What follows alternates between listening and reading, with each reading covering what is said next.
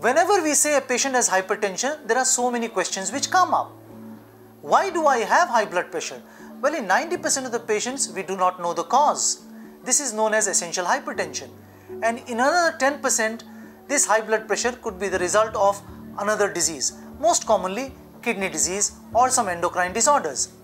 What is this high blood pressure? 140/90 on repeated occasions across all age groups in adults is hypertension. The targets are actually even stricter when someone is pregnant. What do I have as symptoms when I have high blood pressure? Well, you may have no symptoms. Majority have no symptoms, but you may have dizziness, uneasiness, palpitations, which may or may not be related to the high blood pressure. You always remember, whenever you go to the doctor, your BP is checked and it may be related or unrelated to the symptoms that you have.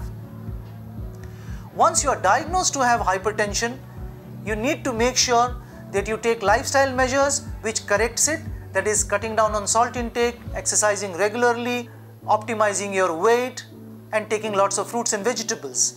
And you may require the help of one or more medicines which keeps your BP controlled. The character of blood pressure is that it generally increases with age, and so once you are diagnosed to have hypertension, most of the time you will require therapy for the rest of your life.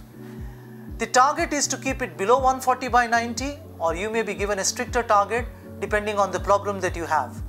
But make sure once you are diagnosed to have hypertension, even if it is asymptomatic, it needs to be treated for good cardiovascular outcomes.